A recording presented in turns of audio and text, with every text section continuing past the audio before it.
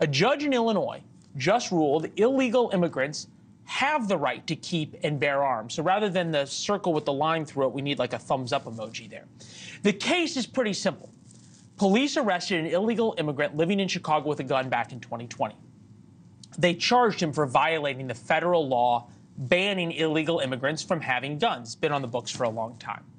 Judge Sharon Coleman just decided the Second Amendment applies to him, the illegal immigrant, like everybody else, so he can have a gun.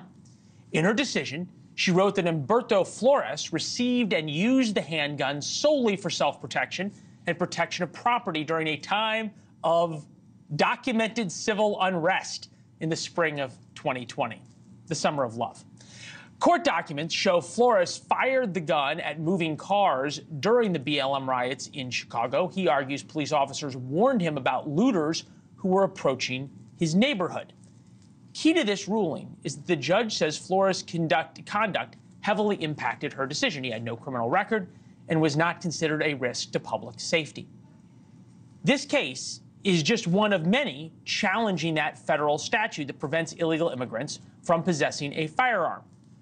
There are cases unfolding in states nationwide. Shan Wu is here, former federal prosecutor, turned criminal defense attorney, once a very senior officer at the DOJ. Good to see you.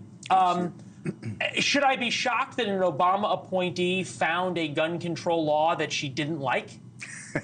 No, but I think it's very fascinating that this whole push towards expanding the deference to the Second Amendment in some ways has kind of come full circle here, where something that really seems counterintuitive, the idea that someone who's not here legally still has that right, and you can't use this particular statute, which is commonly known as the felon in possession statute.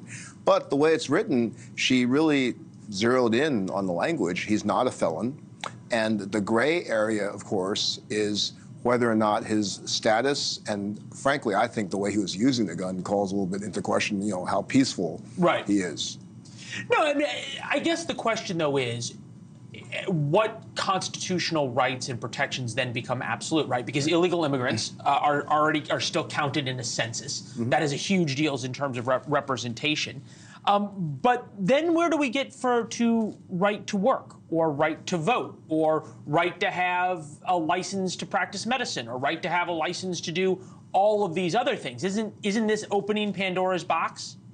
It could be. I do think, I hate to say this, but I think Congress would have to be a little bit more powerful here, because there's no question that the Constitution applies to people who are not here legally. They're, quote, persons under the Constitution, so that makes perfect sense. The problem here is you need to draw the statute more narrowly, and you might have to actually specify that being here in a non-legal status would also make you not eligible to carry the firearm.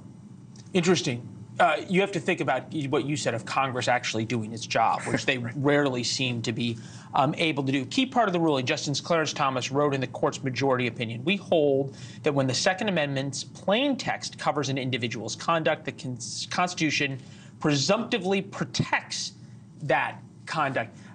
Look, you talk to a lot of folks. You're pretty popular in liberal legal circles. Was there a bit of chuckling when people read this? Was it sort of, yeah? I think so. I mean, more than a bit? Yeah, it feels like a little bit, you know, chickens coming home to roost.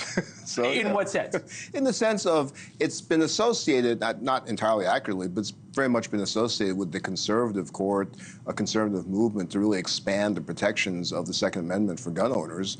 And here, of course, it kind of comes into conflict with the idea of, oh, we also have to include this big issue with so you said that the immigrants. Congress might have to do its job, right?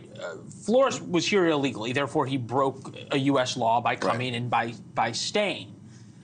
So this is that the Second Amendment applies without Congress amending the law. So Congress could pass a law tomorrow that says illegal immigrants cannot have weapons, period. Right. And that would fix this situation. I think so, yeah. I mean, I would agree. You have me in funny positions. I'm agreeing with Clarence Thomas, too.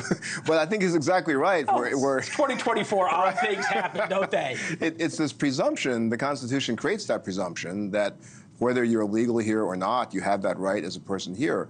But if the specific law says you're not allowed to possess it because of your status or a crime you've committed, then that would fix the presumption. All right.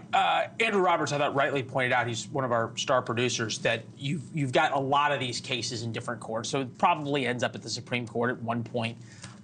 or another. But oftentimes these district judge rulings and everything else play into other cases. And if you, as the left is sort of chuckling and saying, hey, this serves Second Amendment activists right, they're also saying, look, that these kinds of rulings then play into driver's licenses, and whether the driver's license of a California resident who's an illegal alien is valid in Texas. How does that play out now? That is really the tension with the federalism system. You obviously have situations in many areas of the law where the states have like this patchwork of differing kinds of decisions. And the Supreme Court, I think, it's hard to tell when they're willing to nationalize something. They're clearly willing to do it in the election context here. But for something like this, I think they're going to keep punting to Congress, which, as you're kind of suggesting, means that nothing may happen. Thanks for watching. Go to joinnn.com to find NewsNation on your television provider. And don't forget to click the red subscribe button below to get more of NewsNation's fact-driven, unbiased coverage.